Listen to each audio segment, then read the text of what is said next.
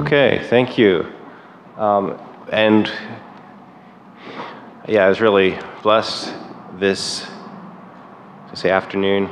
morning and afternoon, the teaching we've had, and looking forward to some time of discussion here.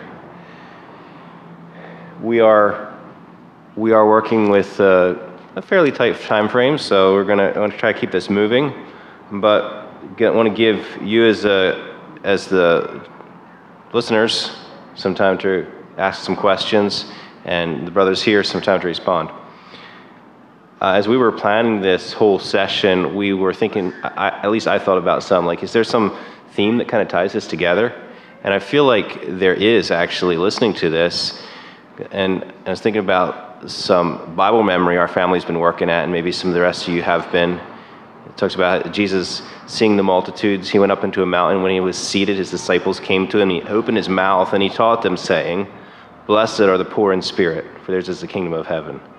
And I think that just that first statement that Jesus says just kind of resonated with me as I listened to each of you brothers talk.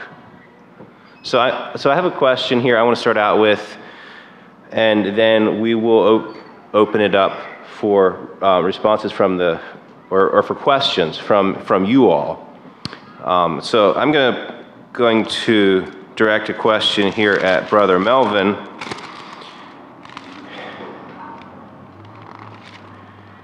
Okay, so you used the 1 Corinthians passage about the body, right? And the body, and how the body is not the whole body is the foot, not the whole body is the hand. So part of my question is the local brotherhood the complete body? And related to that is you talked about submission, and how do we submit to, or if the local brotherhood is not the complete body, how do we submit to the global church? So do you have some comments on that, Melvin? Well, yes, I think that sort of off the cuff here, the teaching there in 1 Corinthians 12 seems to be aimed at the local body, and they're being given the clear instruction that within the local body there are gifts and differences. I took the liberty to expand that and generalize it a bit to the larger body of believers, or the worldwide body, you might say, trying to emphasize, though, that we live in the local sense, and that's where this really gets worked out. So if I'm understanding your question, I did use it in both ways, locally and further out. And then your second part of your question was about the authority thing there, or the submission. So we're submitting to who?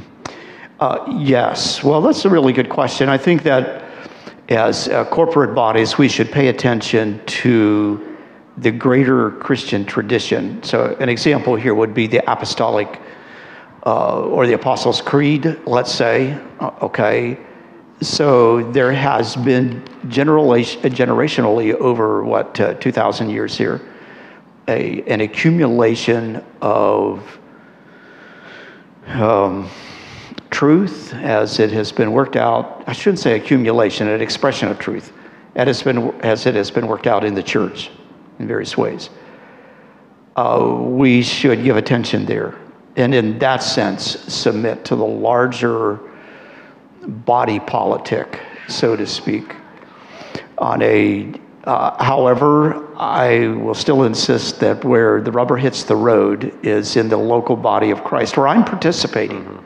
And I think there's probably a greater level of participation by a congregation on a congregational level today than what there used to be, at least in my life is that way. So we have a chance or we have opportunity to contribute there. And then yes, in a world where there's a lot of individuality, and I'm my own person and I'm my own whatever, I think I find the capacity to submit to my brothers, not when they are doctrinally wrong, but even there I want to engage in discussion. Mm-hmm. We're right in the middle of one right now at Meadville Mennonite Chapel, where I'm a pastor.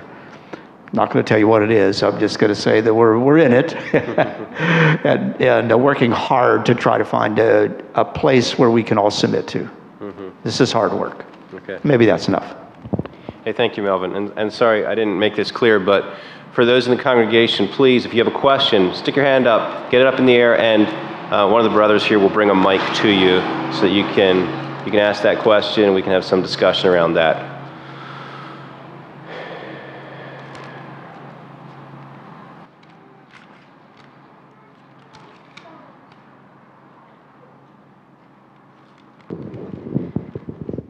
All right, a question to Brother Melvin. You talked about the appreciation for our roots and culture, I think. And how do you balance it with new believers that don't have that? I've been somewhat quiet about that to them because they have as much of an opportunity as I have. So how do you balance that? Yes, that's a very good question. Actually, I have it in my notes for Sunday morning to talk about that a bit, because that is a question. And it's a good one. Clearly, roots need to be created. But that's a slow process. And how do you talk to them about it? Yeah, I'm jumping ahead here a little bit, but Sunday morning, so identity, belonging, significance, and do I count, and all of that is very important. And when it comes to new believers, both new believers from my family and new believers from outside of a rooted community, it's a process to build those roots. And see, our brother here, I should give this to Justin. He talked about the discipleship thing and the work that is required there. So, yeah, I'm not asking you to be here Sunday morning, but that's actually where I'll try to tangle with that question just a little bit more. But the short answer, now I gave too long of an answer. You know, that's the way all the experts do. They give you a long one and you can't understand it. So the short answer is, well, I thought, actually, let me back up, because I thought you were going to ask a different question. I thought you were going to ask what should be done if their roots are at the wrong place. And that happens. So in one sense, we're talking about there has to be a rerootedness. And I don't want to push that subject too hard, but I'm just saying that that's a piece of what needs to happen for believers coming into our circles. And that rootedness surrounds a couple words: identity, significance, belonging. And those are the things that need to be created. And it's beyond the moment here to discuss that. Yeah. Do you have any of your brothers have some comments on this? Justin? So in our congregation, we would have a good many people who come from non-Anabaptist background, some on church, but mainly like from the broader evangelical world. And my wife is actually an example of this. She grew up in a on-church family, and yet at the same time, she's able to go back, and there were instances and there were periods in her life. Okay, her mom might have took him to church once in a while. Other people took her to church, and that wasn't all good, but in that there was glimpses of good and light that she received, and she's thankful for that. Like I don't know. I think it was God in some way working with her. But I've heard this from many people who may not have an ideal background or church situation that they come from, and yet there's something, whatever, godly grandmother, some short church experience somewhere, or even the church they were at that maybe wasn't ideal, but God got a hold of them there. So I think normally, I can think of one situation where probably one of our members would have a hard time going back and finding anything good, but that's very rare. I think normally there is something to go back and be thankful for, even if it isn't, you know, an Anabaptist background. So in the first century, the conflict between the Jews and the Gentiles, so you have the Jewish roots, if you will, and then you also have the Gentiles. And the language that's used there is being grafted in. So there's a grafting into another root system. Maybe sometimes that's instructive. Hey, thank you, brothers. Okay, I think we have another question back here. Oh. Subject is church growth. Church growth. You know, I've dealt with the matter for probably more than 45 years. And this matter is how the church, I'm not talking about some people, or other people or other denominations. It's everybody out of contact. As far as I know, it's the verse is James 2:19. It says, "Thou believest that there is one God. Thou doest well. The devils also believe and tremble." People talk about fellowship, strength. What should our fellowship be for church growth and changing the world or affecting the world? Should the church continually pervert James 2:19 and only use 5 words to make it appear that James is saying the devils believe God, when it really doesn't? And this is where the seed is planted to promote this idea, and I know by communicating people that it is. So should the church, the scriptures says, grow in the grace and the knowledge of the Lord and Savior Jesus Christ. They talk about growing in the grace and humility and being concerned about the people you're speaking to, but should we continue to fellowship and grow in leadership, continue to pervert James 2:19. Don't speak what it says to your neighbor. This is the most despised verse in the Bible that I know anything about as far as all the people who confess Christianity. Should we continue to grow and develop a church in that state of being? I'm convinced the church today needs a reformation as bad as it did in the year of 1500 because of this state of being and man's refusal to testify to what James truly says in James 2:19. Thou believest that there's one God. Thou doest well. The devils also believe and tremble. Man only uses those 5 words to make it appear that the devils believe God. And these are 5 words of this. The devils believe and tremble. Before that statement, it's believing God won't save you. But the devils believe and tremble. The scripture in James 2:23. Man likes to come out with these next 3 verses. James 2:20. But wilt thou know, O vain man, that faith without works is dead? And then go out with the next verse. Was not Abraham justified by works when he offered up Isaac? And then it says, seest how he was, by faith he was made perfect. And the man's shoe shut it down. And the scripture says, and the scriptures was fulfilled, which saith, Abraham believed God, and it was counted to him for righteousness.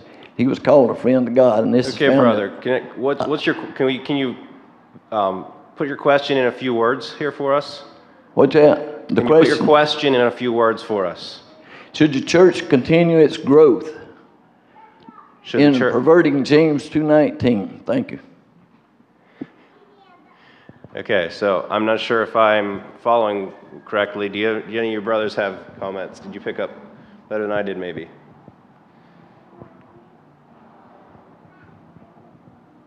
You're saying,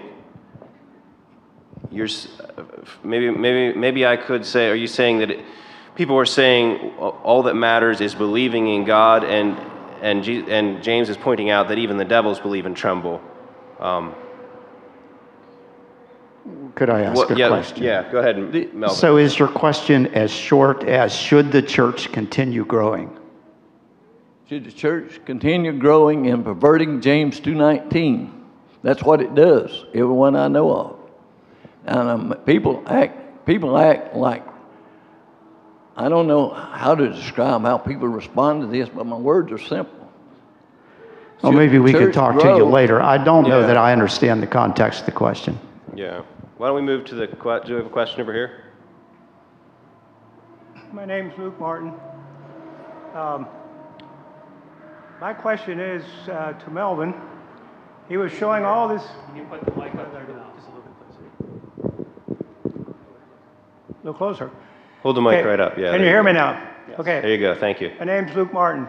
My question to Melvin is, in him showing the different sizes of the church, the Roman Catholic being the biggest, and then going on, and at the end he has these fingers of Anabaptists all scattered out. Do you have an answer or how to reverse that? Well, the first question is, should we reverse it? Because the punchline of the question was fragmentation or multiplication. And so what I was wanting to show, at least by that flow, was there is a flow, there is this dispersion out there on the end, and can it be reversed? For my part, I like to see the church planting or the church growth.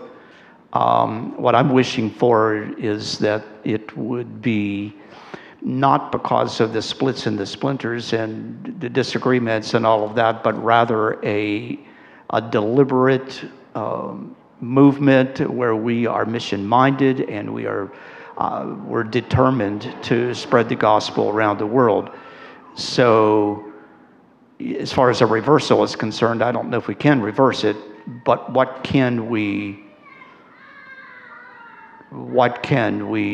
can we build on what's happened there? How can we bring it together in a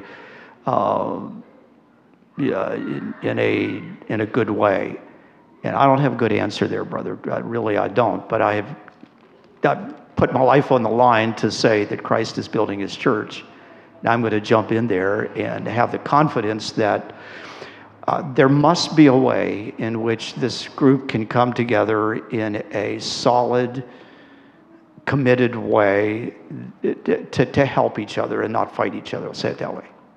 Mm-hmm. It's a poor answer, but it's the best I can do. Yeah, thank you. So that reminds me of, when Justin was speaking, I had this thought. So he talked about the disc brakes, the integral system where you have the hub and the rotor as one piece. And he kind of implied that those are more valuable than the ones that aren't like that, or that at least they get a higher price. And so like that tells me, and there's a little picture of that of the value of unity and the value of working together, right? At least. So I imagine at your trailer yard there's probably loose parts, or there's parts somewhere that are stocked, and if you would just take a mix of all these parts, could you build a trailer? Would they work together good enough? It might look a little funny. But how can we be unified in either as a small brotherhood setting? I think that's the most important place to take that. But how can we be unified when we can at least have such diverse backgrounds and stories that have shaped us, and visions of what it means to have a God-honoring, Christ-following church? Justin, do you? I think that kind of ties in with this question too. So maybe do you have thoughts on that? That's a big thought. We definitely do. We should have a vision of greater unity outside of our own congregation, and that starts with our mindset. It does start with how we think about others. Are we being critical and judgmental of other congregations, or as Melvin pointed out in his talk, are we okay with them setting their boundaries and we respect that and honor them for that? It's got to start somewhere. Unity needs to start somewhere, and I think it's going to have to start with each of us evaluating that in our own lives, our own response to either it's where we came from or the other congregations around us that we may differ with in many areas, and yet can we give them the benefit of the doubt that they are, to the best of their ability, serving the kingdom, and being willing to participate with them in that, and interact with them and fellowship with them when we have opportunity. I think it has to start right at home. Obviously, the unity needs to start right at home and then branch out from there. But it is a vision we have to have. If we don't have that vision, it won't happen. Comments, Andrew? So the thoughts that I was thinking about as Melvin was sharing that this morning. So behind me on the screen, he projected on the screen on the left hand, or I guess my right hand side, was like the old order groups, and then moving across to more dispersed, independent, unaffiliated type of groups. Am I saying that correctly? Yep. And at some level, that's somewhat generationally driven. So grandfather might be in the old order setting, son leaves that and goes to a quasi-conference setting, and then grandson leaves and he goes to a more independent setting, and then maybe by fourth generation, great-grandson wants nothing to do with it. And the question is, why is this migration happening? And what can be done to reverse it or stall it? So now maybe it's a good thing. So Melvin did not say it's a bad thing. He said that maybe it's a dispersion. It's its own type of diaspora, right? And but I think the thing to maintain integrity across that migration. So I won't use the word fragmentation or multiplication. I'll use the word migration because that's kind of a neutral term, I believe, here, right? So in that migration, I think let's think about this in terms of Abraham, Isaac, and Jacob, or Lois, Eunice, Timothy. You have an intergenerational faith happening there. So what moves and what should move from the Timothy, Eunice, Lois is honor, where honor moves this direction. And I think entrustment moves this direction. So many times entrustment isn't happening because there isn't honor, and honor isn't happening because there's dishonor. So I think part of the answer, I think that's true of intergenerational faith, but I think it could also be true in that same picture that Melvin gave, that if there'd be more honor moving back, there would be more cooperation and entrustment moving the other direction. Well said. I think that's good. A very practical thing that's been helpful for me is it was when someone went to public schools and didn't have any instruction in church history. When I began to study church history and teach it, I'm like, oh, so that's what happened. And began to understand at a deeper level how all of these things happened, and then came to commit my life to saying, look, I want to be a part of the solution, not a continuing part of the problem. Mm-hmm. Yeah, thank you. I think we have another question back here. I guess my question would be, thinking about like tradition and valuing our tradition and our heritage, what happens to us as individuals, but also in a broader sense, in a church group or at a group level, when as churches we begin to decide that, you know, we want to maintain the traditions that we've had in the past, we're losing some of these things, we want to tighten the grip on some of these things. What happens to us as individuals and even at a broader group level when, as a church, we take that stand, I guess? Hey, thank you for the question. I'm gonna, Melvin, let you answer some, and then we got to get you to the next place. So, yeah, I'll make a comment on that. It is important to make a difference between the levels of traditions. When I talk about it, I'm talking about deep tradition. And an example I would give is just in the culture, our own culture, American Western culture. Take, for example, I know likely some of you are against Christmas and all of that. That's fine, but what would happen to American culture or Western culture if you could suddenly, somehow, mysteriously axe the Christmas tradition that happens at the end of the year?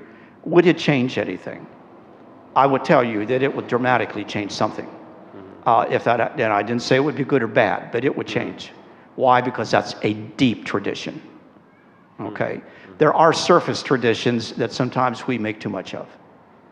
Just be clear on that. I know that. I'm aware of it. I'm more concerned about what we do with the deep traditions that really have held us center for years and years and years. And if I had time, I would talk about it. I am so glad it's 2 o'clock and I have to leave. Okay, thank you so much, Melvin. God bless you. Looking forward to hearing some more from you later. But maybe we can just finish this up a little bit yet. So, do you have comments, brothers? Well, we do have another question down here. I have a question for the rest there. I should be probably on Melvin, but I think that the rest can probably answer it. I guess the question I have is how we can maintain life and not so focused. I think the Anabaptists, I might come up and they'll think out of the box. So the Anabaptists tend to have a very focus on local body and a very focus on being the body. But is there a point where we can focus so point that we miss the goal of the vision to having for outreach, to bringing people in from the outside? I guess in my vision, the goal that I'd like to see is that I guess how to maintain a relationship yet with the very minded Anabaptist people. They start churches, and it's great to start churches, but are we doing it in a way without life? How do we do that without losing the life of Christ? And because we can do it, what makes a church? That's one for Justin.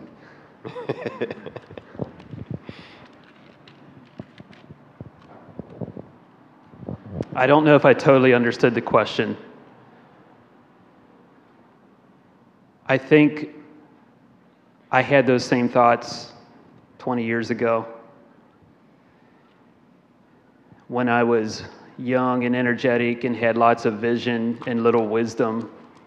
And I'm not saying you're at that place, all right? That's where I was. And I really pushed against this thing of, why aren't we like, whatever, going out and doing big things, and why is so much focus on the local body? And what I lacked was submission to the local body. What I lacked was wisdom and experience. And I realize now what people were telling me, to me it sounded like dumping cold water on my vision and my dreams and what I wanted to happen. But in reality, I think in retrospect, it was people trying to give me wisdom that I wasn't ready for that. There's things I need to learn first. And so the value of learning submission, learning to operate as a body in a local setting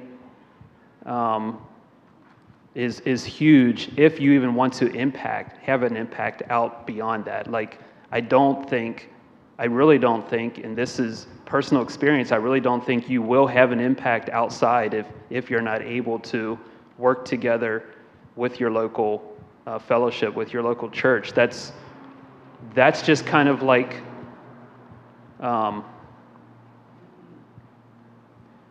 a primary way that you're going to learn those tools and get equipped to even go out and do anything. So I don't know if that's answering your question.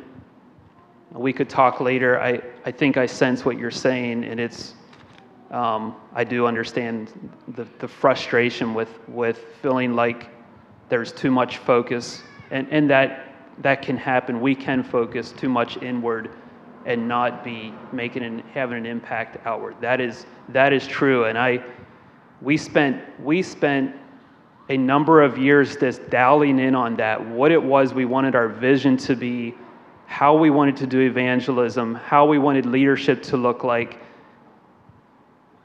kind of developing the model that we wanted.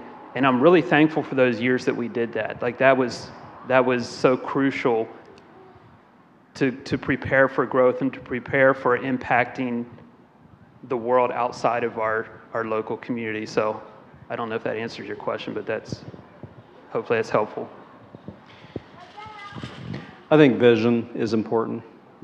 Setting out with a vision, and absolutely the Holy Spirit's presence, the life of Christ, discipleship, the bringing of the kingdom of God in all things. There's no purpose, or really the only purpose in planting churches should be to bring an outpost of the kingdom of heaven there, and that's the life. And then there's all these other things that what's obedience, what's life together look like, and all of that.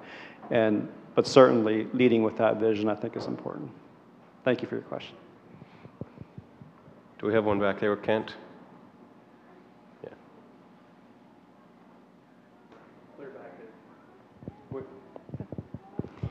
Go ahead. I can speak? Okay, There you can you go. hear me? Yeah. Okay, my name is Andrea Mormons, and I came from the western end of Virginia near the Tennessee border. I just found out about this conference 2 days ago, and I had hoped to come with my whole family, but my husband couldn't make it. And so I appreciate this opportunity given to me to ask this question. I did come with 4 other family members, and we arrived here at 1 in the morning. Firstly, I am not a public speaker, so it's very scary for me. Secondly, I've been praying since Melvin spoke about whether or not to ask this question. But his diagram in the beginning really cut me because I come out of Roman Catholicism, and I have been a part of Reformed Protestant evangelical churches. There's been a progression, and I ended up in Anabaptist circles. And it started many years ago when I was praying for the truth and the Lord to lead me to the truth. And I guess one thing he had said was he has seen many people grow up in the tradition in Anabaptist families, and that few come in, and that even those who do often leave or move on. And so I don't want to share about my own struggles here, but I guess I just wonder, is there a forum or a place where people from my background or similar backgrounds, the journey our family has taken, can talk with people in Anabaptist leadership, or where people in your community reach out to those asking why they left?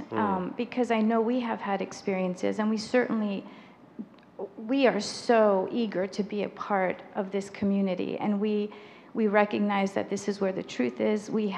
It was reading Matthew 5 that brought us to this place in our journey. But we feel very lonely where we are because there aren't many communities around us. And those that are, we have a hard time fellowshipping with and becoming a part of. We end up fellowshipping oftentimes with people on a very superficial level, but then we go home and have communion privately in our home amongst ourselves. And so it's just something that I have on my heart, as scary as it is to say this, to just put out there for something to be in prayer about, because there is a need and there are people who are open, but there's some disconnect there. So Yeah, thank you for hearing. Thank you, sister. Glad to have you here. And I don't know if I have any comment, but do any of your brothers have comments on a way, a forum to hear some of those people who have left? Maybe Melvin would probably have the wisdom here, but it's a good question, and I think it's something we should think about and pray about. Okay, you have a question?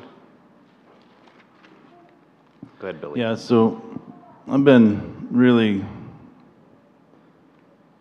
supportive of the cultural benefits of the Anabaptist world since I came into connection with it, almost 2 decades ago, and have spent time in various Anabaptist churches. And I've done a lot of work and study and pondering and dealing with this question of the cultural questions, and very similar to what the sister was sharing there. And the brother over here asked a question about how do we mix Anabaptist, non-Anabaptist peoples, and he was talking from a cultural perspective, and that it struck me again, which is a very common thing that we talk about often, but when we go to the scriptures with that, and it always seems to be brought up by Anabaptist peoples that, when we go to the scriptures with that, what we see is that there's a grafting in. And we go and we look at where the Jews existed, and then the Gentiles were grafted in. But what I find is that the Anabaptist people seem to think that they're the Jews, right? And that we that came from heathen world are the Gentiles. But the Anabaptist people are heathen Gentiles as well. That's right. And the culture they carry is not, like the sister said, and very excited because she made the comment, this is where the truth is. And I agree, we're attracted to the Anabaptist world because there are some truths lived out here that aren't lived out where we came from. The obvious things of modesty and head veiling. And I saw a sign on a van out there about divorce and remarriage. And when you come from a family that's full of that, you admire that, you appreciate it. I recently wrote a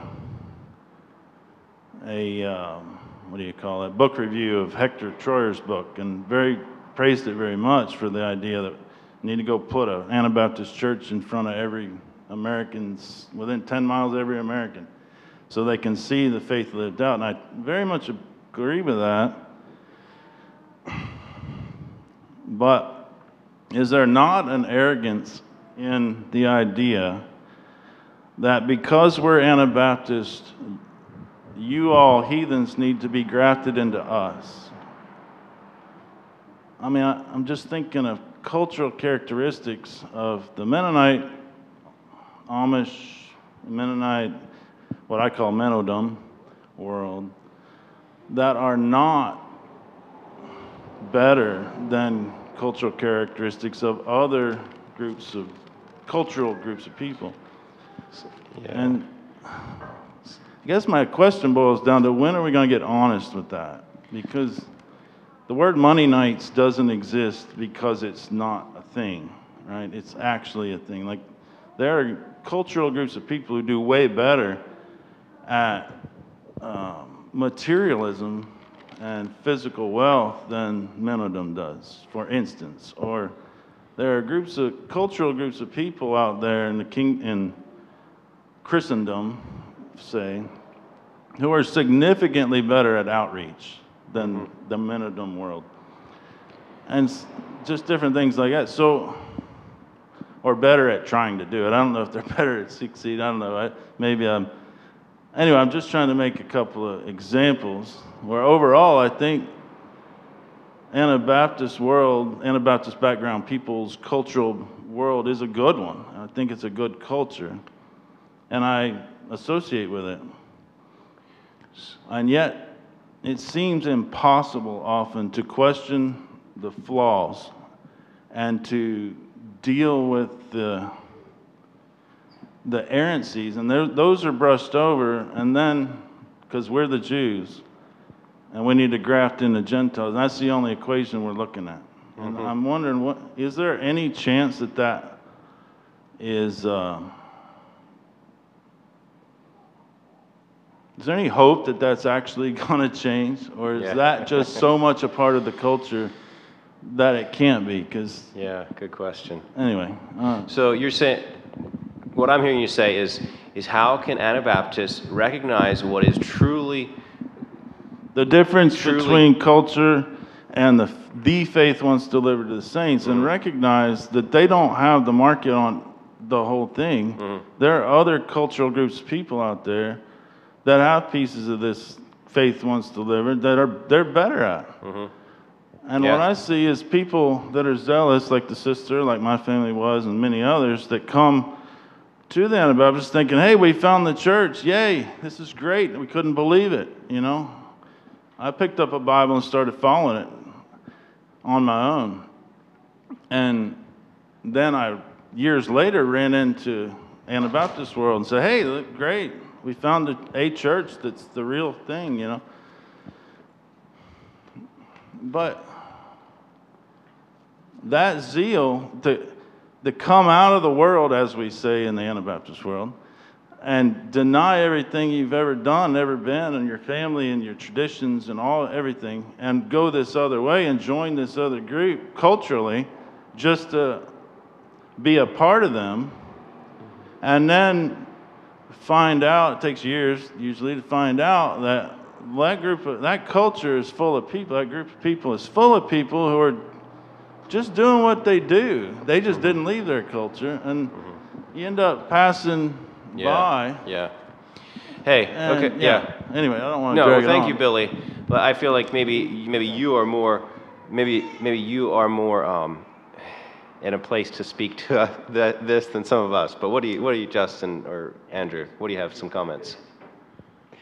So I did use the language of grafting in, but I used it as an analogy, not as a reality. Like, I don't see the Anabaptist people as the Jews, and I don't see that they need, like, everyone needs to be grafted into that. So while I used that, I'm not using it in the same way that sometimes it is used. That said, my vision would be that we would understand what obedience to Jesus looks like. And we would be able to identify principles of what that looks like. And then we could invite into the conversation not only seekers, but also the next generation to be part of that conversation of how we're going to live that out. When we grasp the principles of what obedience looks like, or what obedience is, there's multiple cultural ways to be obedient to that. And I would hope to be able to include the next generation, entrusting with them the ability to make the decision, and the seekers, the ability to help make decisions, all the while honoring my father and where I came from. Honoring, not necessarily copying or obeying in every respect, but complete and total honor. Yeah, I agree with Andrew, and I really feel you, brother. So, unfortunately, in many Anabaptist circles, the only thing left is culture. And something that we've been talking about a lot is the importance of having vision, history, theology, and culture. You don't want to lose any of those four, or there's going to be trouble. There's going to be problems. There's going to be inconsistencies, and we're going to go down. There's going to be drift, basically. But unfortunately, in the Anabaptist world, in many places, and I'm not saying this to be critical, but it is just the case. History, they don't know their history. They've adopted a wrong theology, and they don't have a vision. And so they're left with culture. And when you step into that, everything may look good from the outside, but when you step into that, it's not going to take long to realize that it's fairly empty. And I don't have all the solutions to that, but I do know that there are many, many groups in the Anabaptist world who are pushing against that, and who are wanting to know their history, and who want a good theology, and who have a vision, and they also want to keep the culture, because there's lots and lots of good things about the culture that we don't want to lose. So my encouragement to you and to the other sister that spoke is don't give up. Like, keep searching. There are communities out there that you can definitely submit yourself to and become a part of and enjoy and have good fellowship. I know they're out there. Just keep looking. Yeah, maybe just a comment here if I'm allowed. So I've heard so many people like you, Billy, and others that have faced issues like that. And I think for us who have grown up in this world, it's important that we hear other people, that we hear your voices. Like, for instance, I sat down in our brotherhood, we had a discussion about little girls' hairstyles. Okay, so in the background I grew up, the more conservative you were, the more you had your daughters wearing braids, their hair in braids, okay? And the brother said to us, he doesn't understand why these girls wear such elaborate hairstyles. And from my background, that was the plainest you could be, was to have your daughter in braids. You see the disconnect there? I mean, and to hear him say that really opened my eyes to the way he saw it. So, yeah, anyhow. I don't know, Kent, how long are we going to take this? We have a couple questions coming yet?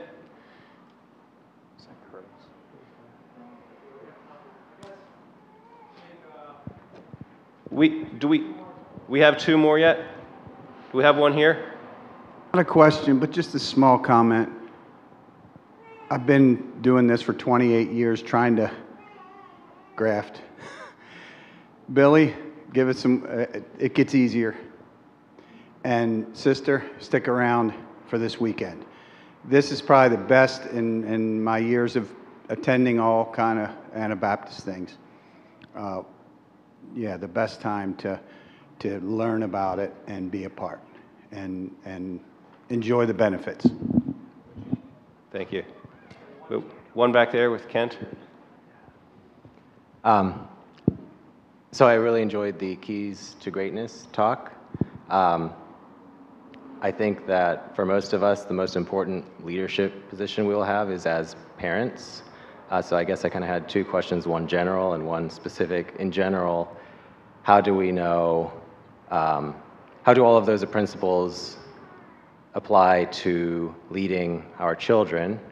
And then for the specific question, when our child is in error, how do we know if we are using eye for eye and tooth for tooth punishment versus discipline that serves our child?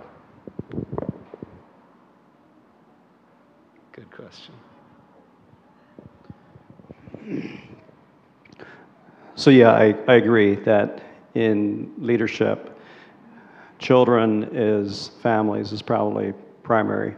It's probably the one that will affect us the longest. And there is a sense of age appropriateness that goes along with entrustment. So when Jesus said, don't rule over your, basically Gentile style lordship is ruling over, and you can basically say that in a way what Jesus is saying is don't violate the personhood of another. Like, don't rule over him in a way that robs his autonomy. But that can only be fully released to an adult, if then.